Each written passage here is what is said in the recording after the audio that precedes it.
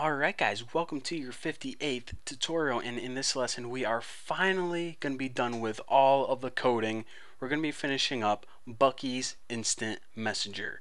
So the first thing that we need to do is actually import JavaX Swing JFrame, and once that is imported, then of course we need to go ahead and create an object to access this class right here, client class. So let's go ahead and do that right now. Client is the class, and our object, we'll go ahead and name him Charlie. I think the other one was named Sally for server, so Charlie can be the client. Now before I go ahead and actually set this object equal to some value, I want to go ahead and talk to you guys about this constructor right here.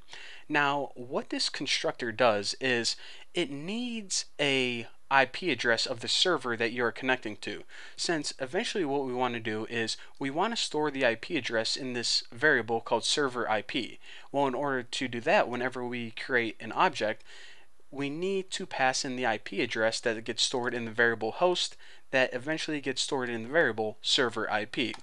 So whenever you make an application like this and you want people that are viewing your website to download and actually run this application, then what you have to do is you have to give them the IP address of your server. However, I know that a lot of people watching my videos, they probably don't have access to like a dedicated server or maybe a virtual private server. So what I'm going to do is I'm going to show you guys how to test this on your computer, no matter what server you have access to. As long as you're running this on a personal computer, which everyone is, or watching this tutorial, then you can just go ahead and code it like this. So go ahead and set your object equal to new client, and just go ahead and instead of the IP address of a server, type in 127.0.0.1. Now if you guys aren't very familiar with IP addresses or networking, 127.0.0.1 means localhost, and what that means is the computer that I'm at right now. So what this basically does is say, okay, the server program is on the same computer that I'm at right now. So again, like I said, whenever you actually install the server program on a server, then this IP address is going to be different. But just for testing purposes, so everyone watching this on YouTube can follow along, just go ahead and put this address 127.0.0.1, and it's going to run on your computer. It's going to view it as a server. So now what we need to do is set Charlie, give him a set default close operation, and put JFrame. Crap. Come on, caps lock. Exit on close. Just like that. Now, last but not least, remember, after we're done creating the object itself and giving it a close operation, which basically means close when I tell you to close, what we have to do is actually start the programming or the brains for our program. So in order to do that, we have to call this method start running.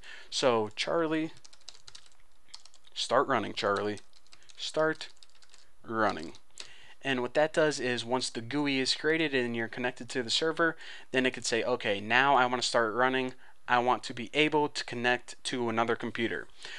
So guys, hopefully you understand what really happens whenever you're actually making this program itself.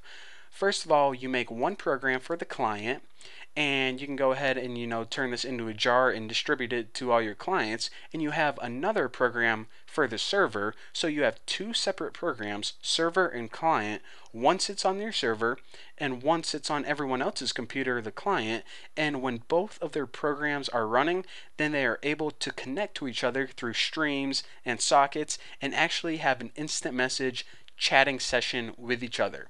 So of course, I'm sure that you guys want to see an awesome example of this, just so you guys know that the last hour or so of your time wasn't an entire waste of time and this thing actually works. So all I have to do is click this button right here.